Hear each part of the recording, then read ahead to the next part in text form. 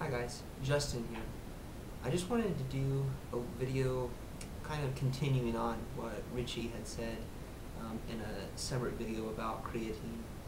You can watch Richie's video if you like, but I'm going to kind of cover a different aspect of creatine, so it's not really a continuation of his video, but it's kind of adding on to it. And the video is dealing primarily with creatine, and I had some my own personal experiences using creatine because I used it for a while, and not recently, not within the last year or so, but I've also it's come up several times in my education through taking anatomy and physiology, as well as I took a dietetics class specifically aimed at sports nutrition, and that obviously covered some ergogenic aids that are generally used in sports, including creatine.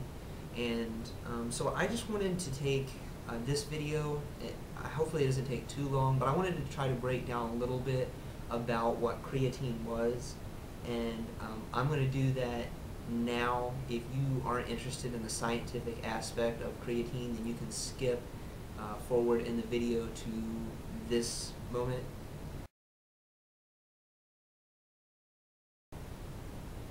And so to start with the scientific aspect of creatine, you kind of have to look at some of the aspects of the skeletal muscles and what is involved in creating energy from your muscles, because that is where we get creatine from.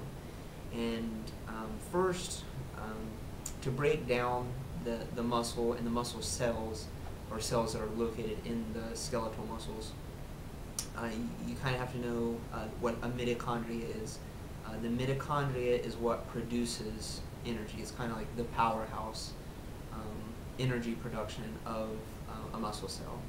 And hopefully I say all this correctly. Sometimes I make videos and I go back and I listen to what I said and I think that wasn't right, and I'll end up deleting them. This one I probably won't do because there's a lot of information.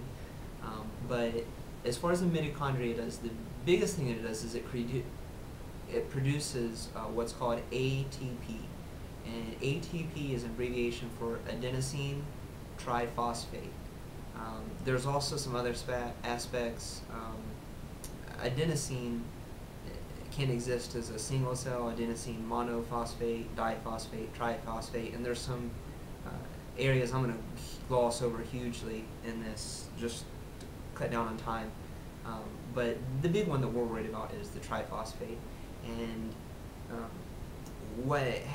that's a big thing in creatine production, because while our muscles are at rest, we kind of produce a lot more ATP than is necessary. So the ATP, it will convert into other forms, and that's its primary function. It converts energy into different forms. And one of those forms is creatine. Creatine is a naturally occurring molecule found in our muscles. Some sources will call it an acid or a molecule, but it is assembled from amino acids. Now, amino acids also are what makes up protein. You could say that they are they're essentially the same thing. To say protein or to say amino acids they're synonymous with each other. Well, amino acids are also what makes up creatine. And creatine, the form that we are concerned about is creatine phosphate. And what happens is that when the conversion of ATP into creatine happens, is that we create something called creatine phosphate, and that is the source that is used in the use of our skeletal muscles. And this happens through fatty acids that are in our bloodstream. Fatty acids are broken down in the mitochondria from our bloodstream, and it converts glucose into glycogen, which is another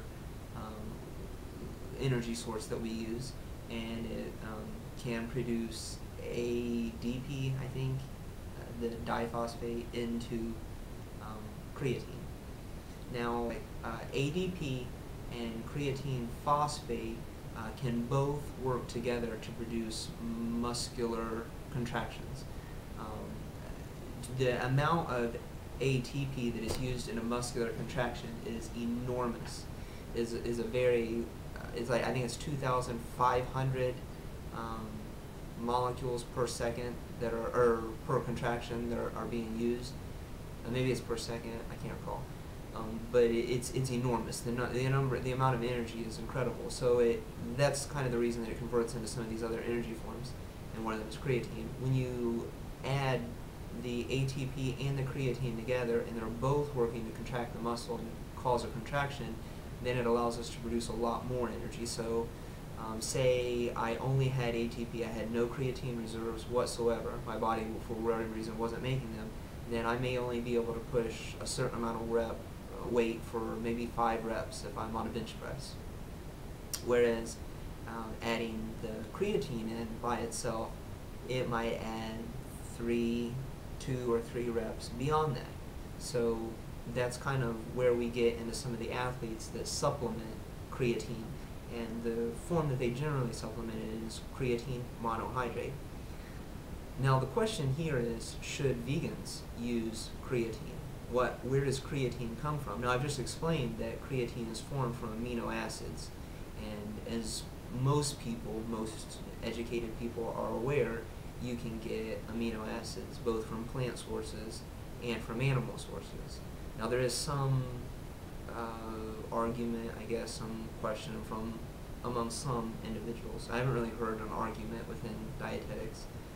My dietetics classes generally accept that vegans and vegetarians can get as much protein as they need, or many times more than what is necessary. But when you go to like bodybuilding.com or some of the other forums where they talk about amino acids and proteins, there will be some argument as to the form that they come in, or whether it's a complete form. And I've always been amused because some places they'll say it contains all 8 essential amino acids. Well, there's actually 9, so I'm not sure what that's supposed to mean when they say all 8. But since creatine is made from amino acids, then it is possible and does occur that manufacturers will produce vegan or vegetarian forms of creatine. Now, I don't use creatine, so I can't tell you any of those, but you can go to veganessentials.com, and they carry a lot of weightlifting supplements that are suitable for vegans. But and then some are manufactured from animal products of some form. I've heard people mention sheep's wool. Not sure about that.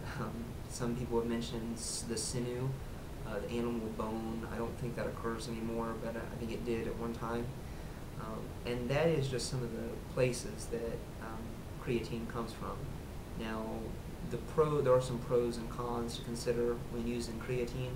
Some of the pros are that it works. I mean, athletes have been using it for decades now, and adding additional creatine into your system in terms of adding that to what your body's already manufacturing has benefits in regards to pushing additional weight, in regards to both anaerobic and aerobic exercise, so muscular endurance and muscular short-term burst of energy, I guess you'd say, weightlifting, or in other words. And so like marathon running and like powerlifting, 2 opposite types of things. It has benefits in both. Some of the cons and the downsides of creatine is that many people who use it will have problems with digestion. They'll complain of cramps or stomach aches.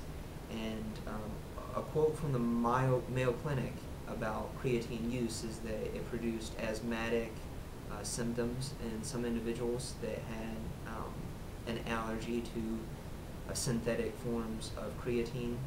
So meaning they could use definitely what was in their own bodies, but when it came to using creatine forms that had been manufactured from outside of that it produced asthmatic symptoms in their bodies. And then the last thing I wanted to mention was my own personal um, experience with creatine. I used creatine off and on for about a year, and it's been a few years ago. And I had been weightlifting at that time. I actually took about 9 months off from weightlifting, and about the time that I started this channel was when I had kind of started to get back into it. But when I was using creatine before, you would cycle it, or that's how I understood it anyways, that people would go on a cycle. So I would try it for a certain amount of time, and one time it worked. I definitely saw an increase in strength, and then I tried it a separate time using creatine monohydrate, and the second time I didn't notice any difference at all. So, I can't really speak for how well it works for every individual, but those were kind of my experiences in using creatine. So for what it's worth, hopefully this video has been kind of educational. I know there's a lot of science-y type things, but hopefully if you were interested in that, it gave you some benefits. So if you like the video, then feel free to like and subscribe.